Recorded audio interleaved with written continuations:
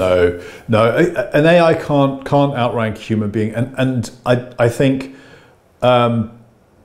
that's where the really key difference is. People think a lot about AI as the next evolution of humankind almost, and actually I think it's much more that it is just an incredibly smart tool that's going to change all our lives without a doubt. But it is still a tool itself. It's not like going from apes to humans.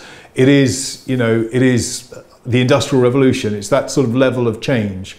And it's that level of difference from what there was before. I was watching something actually yesterday, which was quite interesting, which was a clip from the early 1980s about suddenly having the ability to watch home videos and how it would never catch on because of this, that, and the other. And I think it's the same thing. And then people were talking about it and saying, well, if people have videos at home, kids are just going to sit and watch videos all day long. And then it's the same with the iPhone coming out and everything. There's a natural nervousness with new technology being evolved, and especially something as powerful as this. But it's just technology at a different scale and level. It's still, you know, we are still the people behind it. You still have to have that in there.